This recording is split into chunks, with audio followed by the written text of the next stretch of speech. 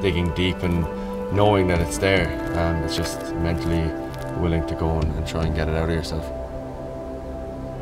You know, whether it's training or doing any bit of skill work like passing, kicking, you know, just to try and apply myself 100% to that, and you know, hopefully the results will follow after that.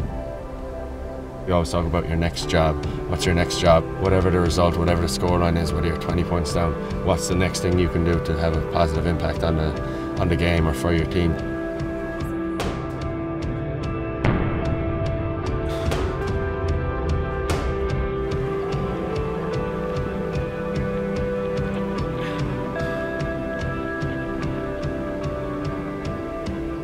It's not just about ticking a box and then relaxing for me. It's trying to win as much as possible. And when we won the Six Nations, that feeling of winning is, I can't describe it, it's just the best feeling ever.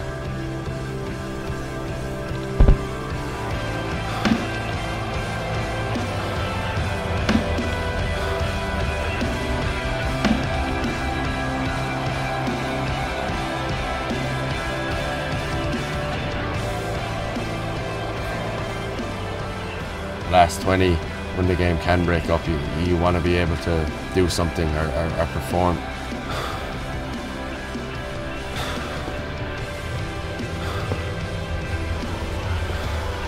As a young person, you're playing with heroes of yours. You know, when you get into the team young, you're playing with people who've been around for years and years and have had loads of success. And for a coach to come up to you and say you belong here, it just gives you that your chest is out an inch further, you know, and you just have that belief in yourself.